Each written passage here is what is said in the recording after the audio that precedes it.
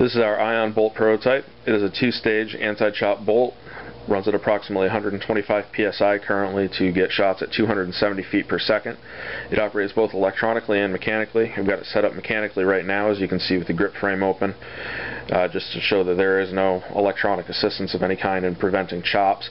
The green tubing that you see is going up through the center bolt hole that's usually used to retain the frame. I've got that holding a ball about in the midway point between the feed neck and the breech. I'll remove that to show a full velocity shot in just a moment. Here is inside the bore. You can hear the gun venting, and you can just barely see the tip of the bolt starting to stick past the feed neck.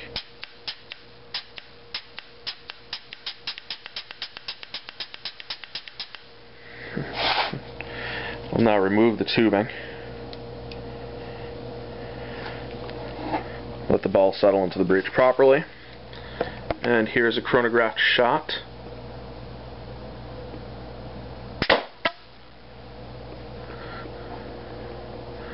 Shooting at 285 for that shot, and that was about 120-125 psi.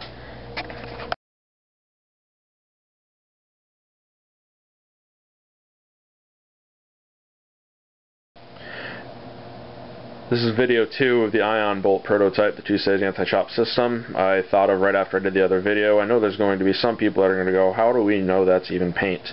Here is the paintball in the breech. Again, held in place with some green tubing.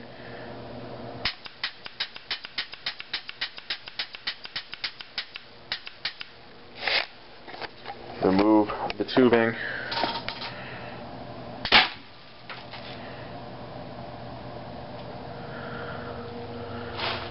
Not much in the way of splatter, but you can see the busted shell back there.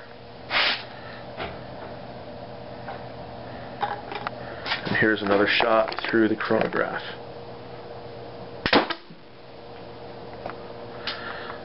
That one's at 265.